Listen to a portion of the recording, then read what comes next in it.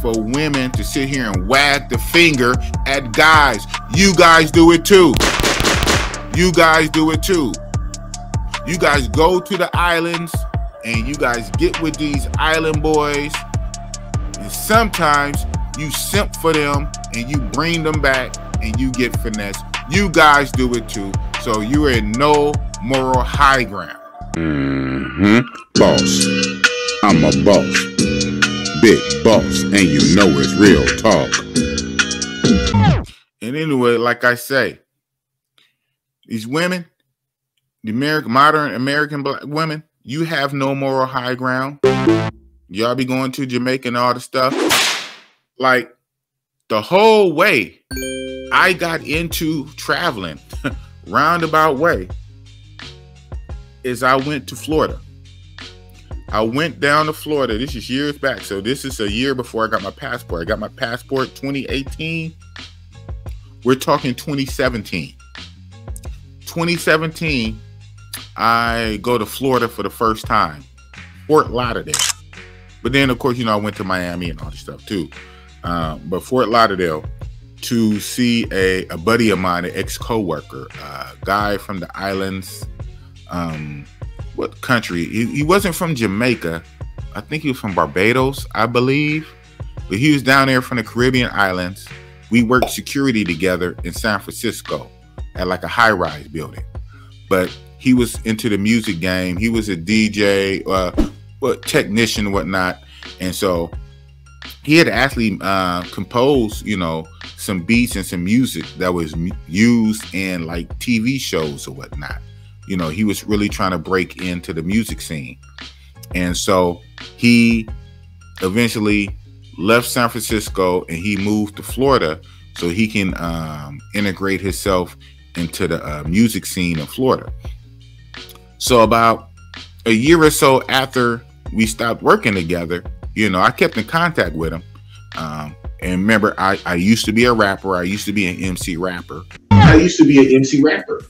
MC, that was a long time ago. A long time ago. Boss, you was rapping when they was saying, nigga, you was calling niggas sucker MC. Oh, man. All right, this guy got jokes. I wasn't calling them sucker MCs, man. I think it was bitch ass niggas that was sucker MCs. Damn.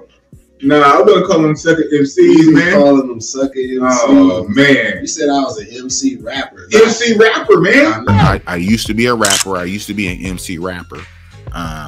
But he wanted me to come down to Florida and check him out and check out his get down and his surroundings and his studio and meet his music connects and whatnot. So I'm like, why not?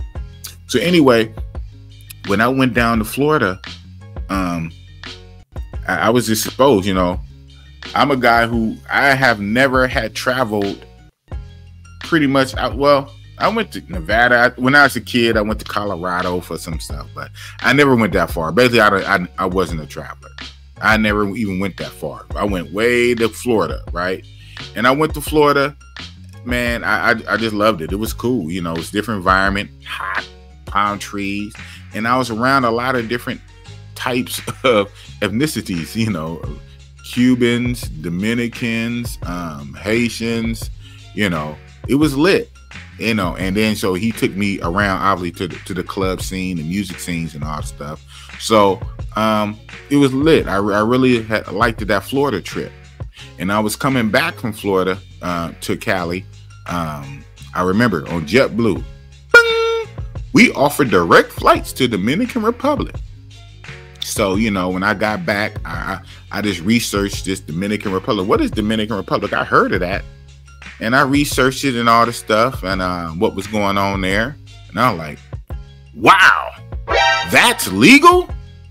That's legal there? Oh, snap.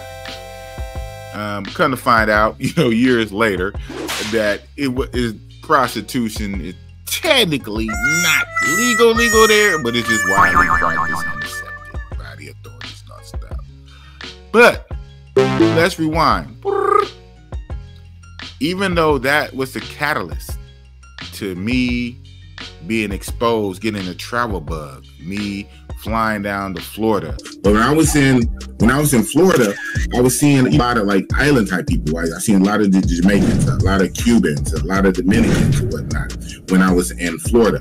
And it had a whole different vibes. Like, so when I was flying back on JetBlue, ding, we offer direct flights to Dominican Republic. I said, what? I said, what the hell is a Dominican Republic? So it always stuck in my mind. So when I got back to the town, I just started looking up, because now even that Florida trip, not just the state, even Florida, that Florida trip put a travel bug in me. I got bit by the travel bug. Even though that was the catalyst to me being exposed, getting a travel bug, me flying down to Florida to meet my ex co-worker who was in the music gang, trying to bust into the music industry. Me going to Florida, getting exposed, you know, to that heat, the palm trees, all the different ethnicities of people, me flying back across country. Going somewhere different. And then going there, it was very hot, the palm trees, interacting with all the people. Like I said, my guy, he's plugged into the music scenes. He took me around to some spots, plugged me into people, stuff like that. So I'm out there in Miami, I'm out there Fort Lauderdale, you turning up. And so I'm coming back. And so I'm like, so I started looking up Dominican Republic. That's legal? I said, oh man. I said, what? I said, that's legal there? Like legal? So then that started my deep dive. Do you know that guy? Like I said, he was an American-born citizen. He was, I want to say he was Barbados, not Jamaican. But he came to America on a green card shit twice. Oh shit! You know how he ultimately got to America? Craziest thing. So in his home country, he was working in a hotel industry, and so a lot of American black women would go there, and so he would just make it his thing. Him and all his homeboys or whatnot from the island, they would rizz up these American black women, you know, and of course, you know, smash them and all the stuff, and you know, just give them massages, smash them, talk sweet nothings, you know, and really just get cashed out, you know, for them. So, but what he would do, his thing was he wanted to get an American black woman to marry him, to bring him to America. And do you know this guy, he did it twice, not once, but twice over the years. I'm like, wow. I said, how did you manage that? You know, but he had got, at first it was years back, he got an American black woman who would come down to the island, come to his hotel. He kept in contact, you know, they had their little relationship. And he rizzed her up, and she got him his green card or whatnot and brought him to America. But something didn't work right. I forget, this is years back. And I think like they divorced, or she divorced him or something before like the years it took to be finalized or something. So basically, blah, blah, blah, he had to go back. He had to go back to his country. But do you know, lightning struck twice.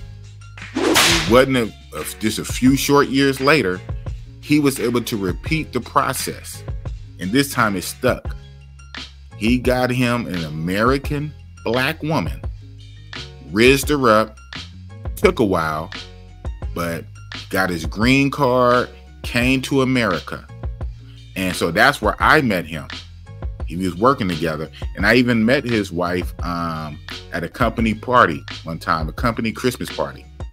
She was like I wouldn't even say a 5. She was like a 4.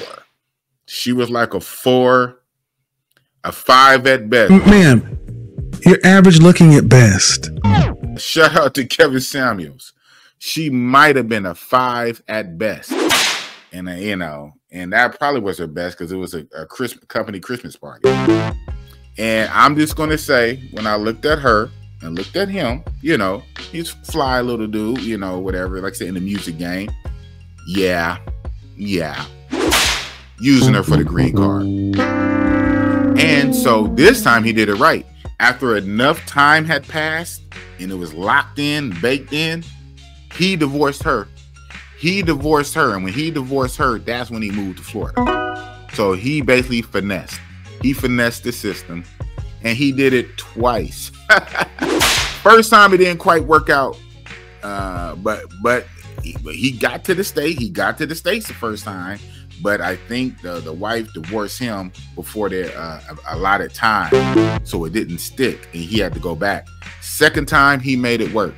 He made it work. He got him an American 4, and they got married, got the green card. He came to the States. He was working security. I worked with him, and we worked together for years, right? And at a certain time, he divorced her. When he divorced her, he went to Florida to do his music thing. About a year after that, he sent for me to go to Florida, blah, blah, blah, blah. Why'd I even say that? Because it's just very interesting. You know, my life is kind of weird like that, crazy like that. A lot of things coalesce. The incident that got Big Boss to travel, they gave Big Boss the travel bug.